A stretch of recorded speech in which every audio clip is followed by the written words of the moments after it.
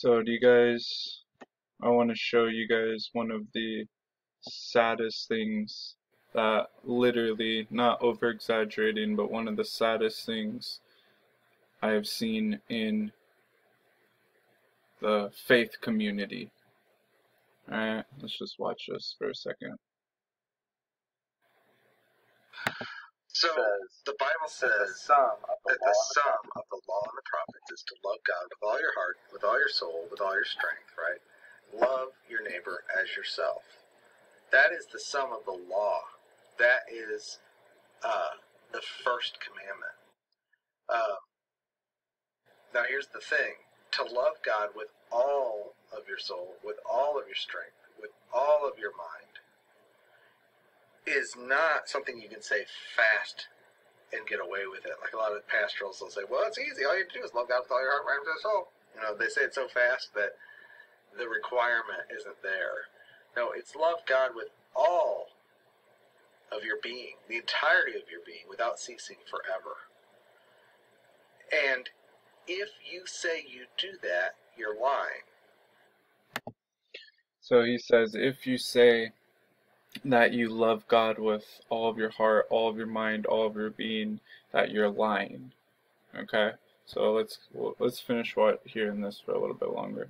So here's the thing. I don't teach not to love God. What I've been saying is that you don't. I'm not saying don't love God.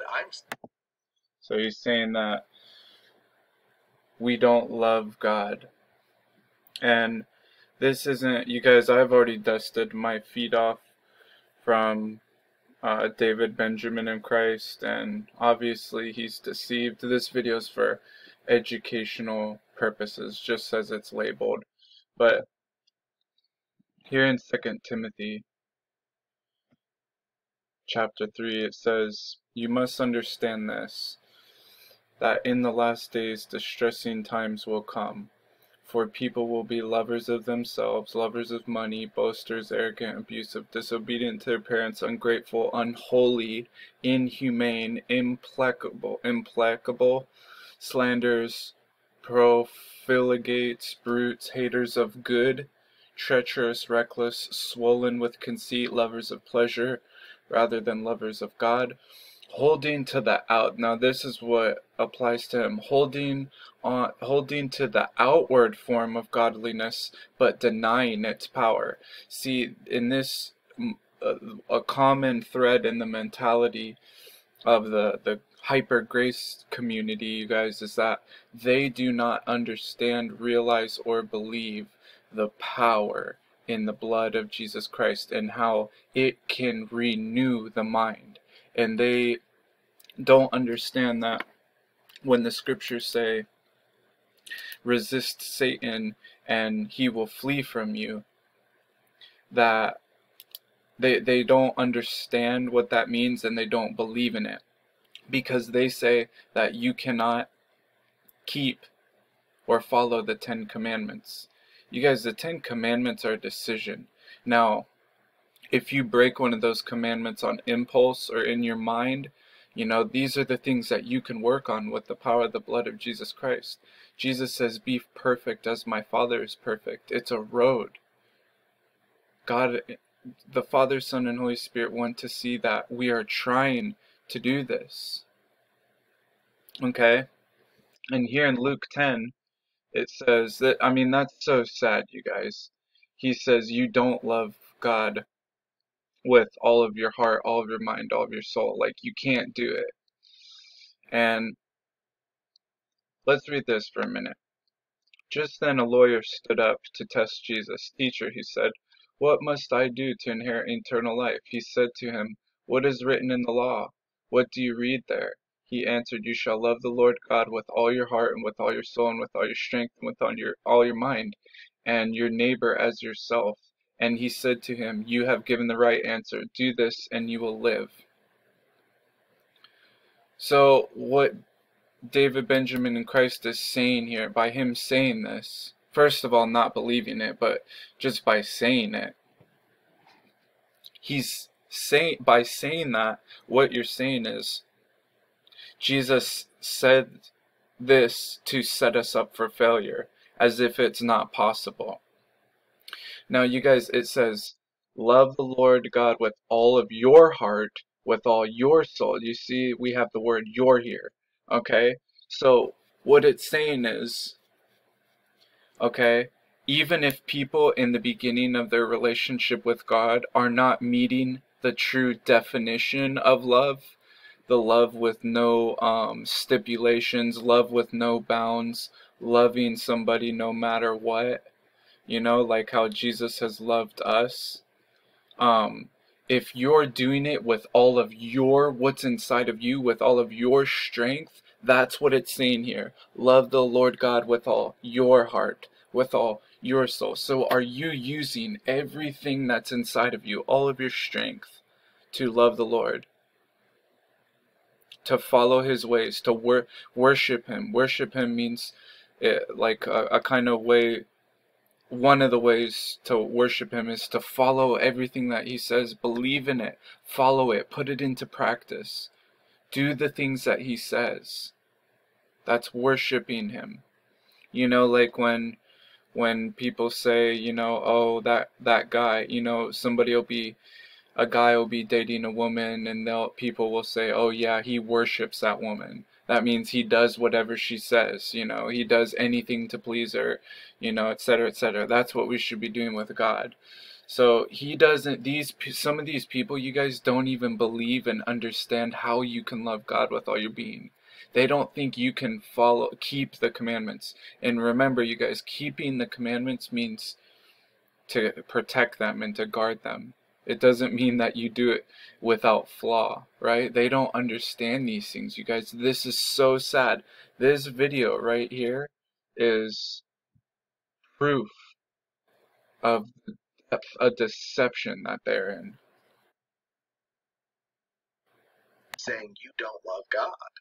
You don't love him with the entirety of your being. Again, Benjamin David, if you see this, speak for yourself. Okay? And I pray for you, Benjamin David, that you can understand the truth. And more, I pray also, Benjamin David in Christ, that when the tribulation does happen, that you're not so, what I pray is that you be given the spiritual blessings, graces, and gifts to choose good in the end, to not be so mad at God when you figure out, when you see for yourself that you had everything wrong, or most things wrong, I should say, that you still choose good in the end. That's what I pray for you, because I love you. Because the only person who ever did is Jesus Christ, because he is from the Father and he knows the Father. And I don't think I don't think that what you said right there, I don't even know if that's true, if that's in the Bible, that Jesus is the only one who loved God. I think that's something that you're like adding in there. I'm pretty sure. And he was with the Father. And he has been given as our substitute. So the reason we needed a substitute is because we fell short of the glory. We didn't love God at all. We didn't seek him at all when we were Gentiles. But now that we are saved, we still are growing in the knowledge of Jesus Christ. And yes, that produces a love, but that love is not from us. That love is from God. It is the love of the Father for the Son. Okay, and I want to talk about this too, you guys. Our mind and our mind and our body, you guys, we are created by God. That's how we're able to talk and go about, is he breathed spirit, he breathed the life into us. Without that, we're just a body. And our mind is like an antenna, you guys. We can pick up and hear things, and it's either from the Father, it's either from good, it's either from the light, or it's either from the darkness. Our mind picks up things, right? And then we act on those things that we pick up in our minds. Are we going to choose darkness, or are we going to choose light, right? But you guys, here's the thing. What with what he just said right there, um, is that you can only love God because it comes from God. And here's the thing, you guys, us being created in God's image and likeness, that means a lot, you guys, okay? We are made in his image and likeness.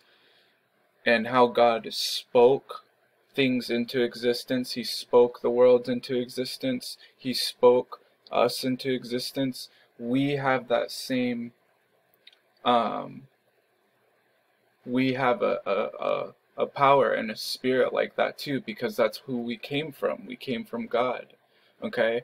So you do, because you, out of the free will of your body, of your heart, of your mind, of your spirit, of all your being, out of your free will, that is you, because you're made in God's image and likeness, you can, out of the free will of your heart, love God.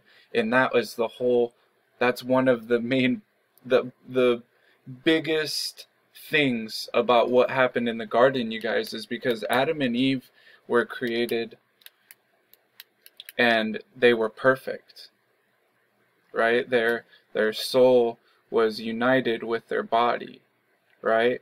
They were perfect. They knew nothing about evil.